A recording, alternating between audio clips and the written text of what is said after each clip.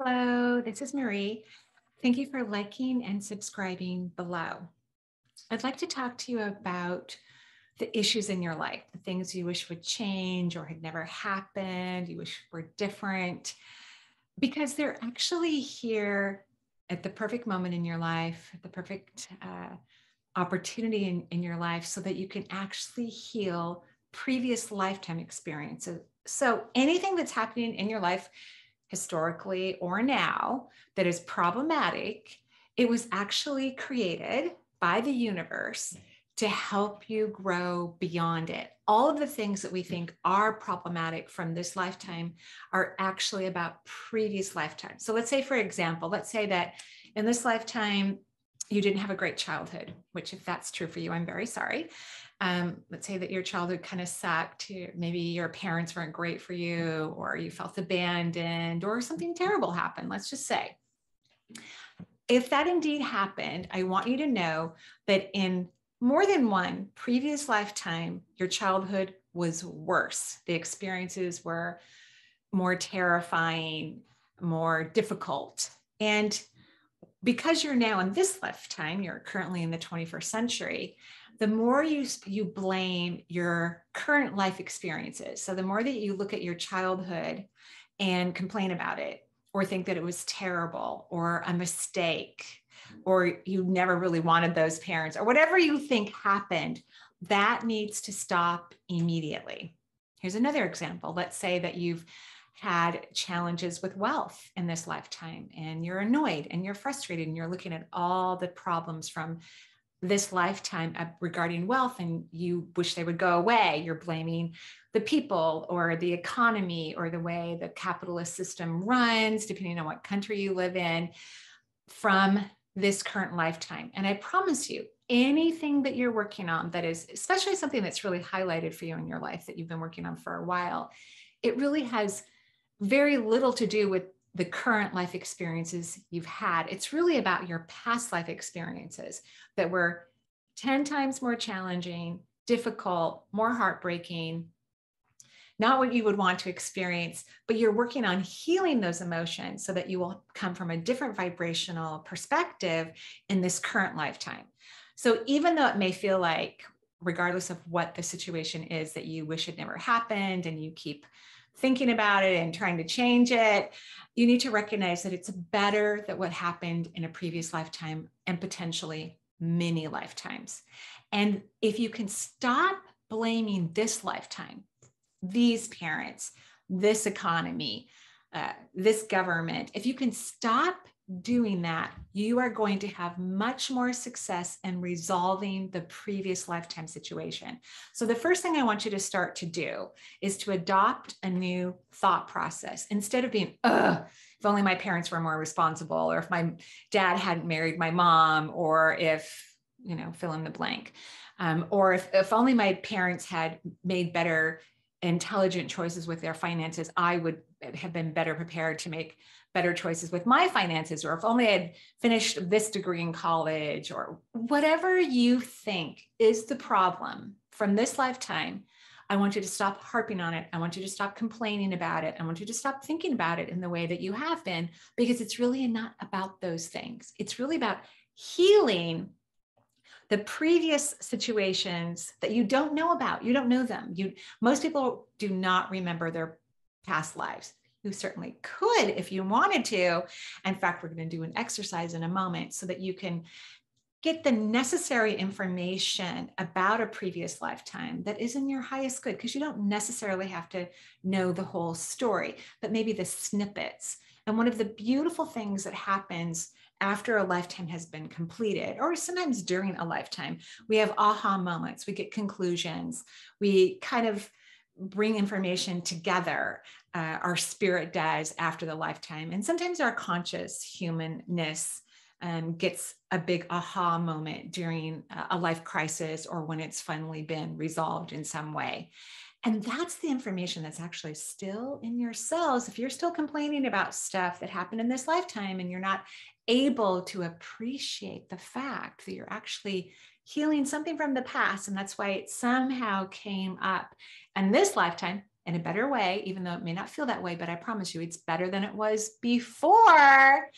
That if you can start to appreciate, like one of my favorite what if questions is, what if my childhood was exactly the way I wanted it to be? Meaning that your higher self wanted it to be that way. What if my marriages were exactly the way I wanted them to be from a higher perspective? What if my finances are exactly the way my higher self wanted it to be? I want you to start to see the benefit of the things that you think in your life are not beneficial so that we can let out the cellular memory that's really intelligent, that's already gone through something like what you're going through in this lifetime, but worse. And it can give you incredible genius solutions so that you don't keep creating it. Because even though it's better in this lifetime, we want it to go away. We want you to have a completely opposite experience where you feel loved, adored, cherished, healthy, wealthy, worthy, deserving, all of those things. We don't want past lifetimes and the knowledge that you gain from those experiences to be hidden in your body. And if you stop complaining about the things that you have every logical right to complain about, you're going to start to allow the information that's in your cells, the genius from the previous lifetimes that you had, to ooze out of your cells and start to inspire you with a different understanding of these experiences that you're disappointed about, right? And disappointment can be a pattern. In fact, I see lots of family energy in disappointment. That means generations and generations will feel disappointed about things that are very beneficial for them, although they don't look at it that way because they assume that everything was perfect before they landed in their family, or everything was perfect before they got married, or everything was perfect before they went to college, or everything was perfect before they got their first job. But no, you have all this history from these previous lifetimes that are going to feel familiar. The button pushing is going to feel familiar. But if you can value and appreciate what has already happened in this lifetime as something helping you to heal versus break you down and make you a victim in some way, then that information in your cells, the genius, it might even show you how lucky you have been in this lifetime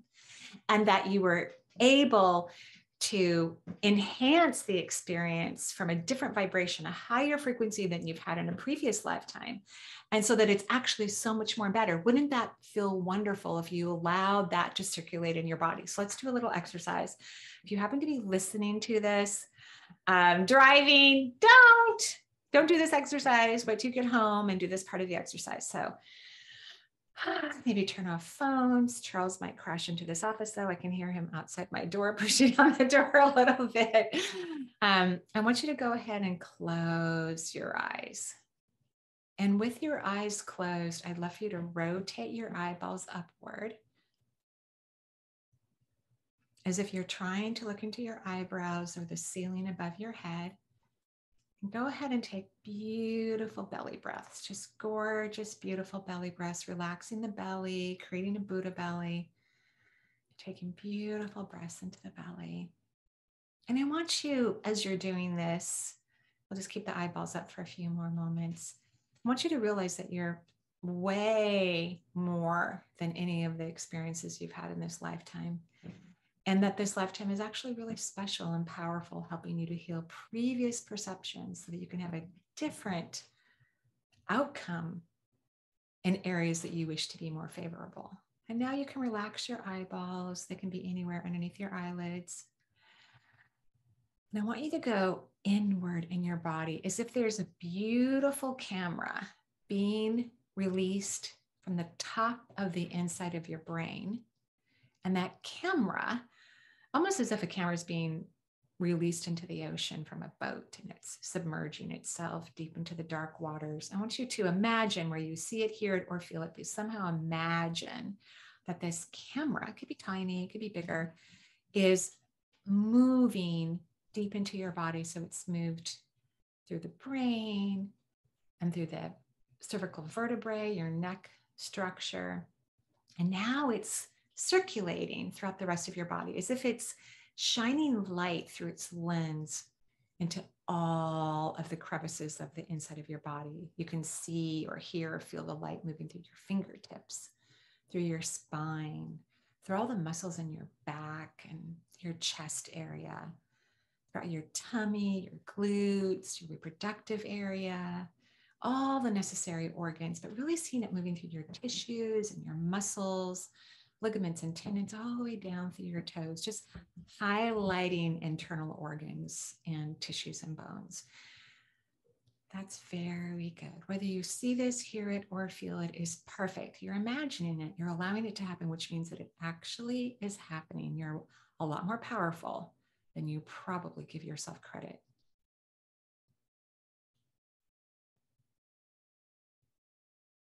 Good. And in this moment, we're just going to ask, you can ask it silently or out loud. You're going to ask your higher self. And I want you to always consider when you're asking a question about anything that you are asking your higher self, which is really your God consciousness, your source wisdom, your genius, magnificence aspect of yourself. We only bring portions of our whole being into a physical world incarnation. So now we're talking to the bigger piece of you that lives outside of this human reality. And I want you to simply ask out loud, please express to me, my higher self, please express to me whatever's in my highest good about past life learning. Please express to me whatever's in my highest good about past life learning. And then I want you to let go of the question. That means you need to distract yourself. I have my hands on my knees, and so I'm just going to gently put a little pressure around my knee to just distract myself. I'm feeling heat from my fingertips, and I'm noticing my posture slightly shift, just the gentle of pressure. You want to go deeper into your body, into physical structures to distract yourself. That's a keen way of doing it. I'm also wiggling my toes at the same time just to distract myself. You want to sit here for a few minutes while you allow the universe, your higher self, to give you the perfect information. And I want you to trust it. It may not seem super obvious. It's going to be calm, relaxed, compassionate, not full of drama or fear. Take some deep breaths while you do that.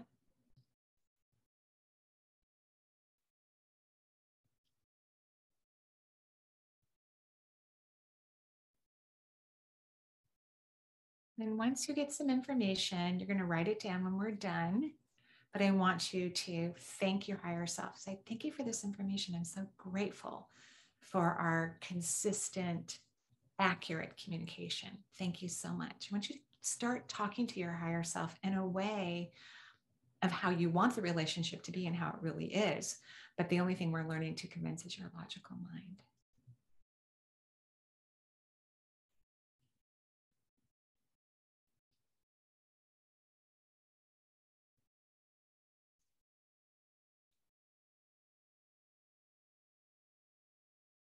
You can slowly open your eyes and come back to this present moment.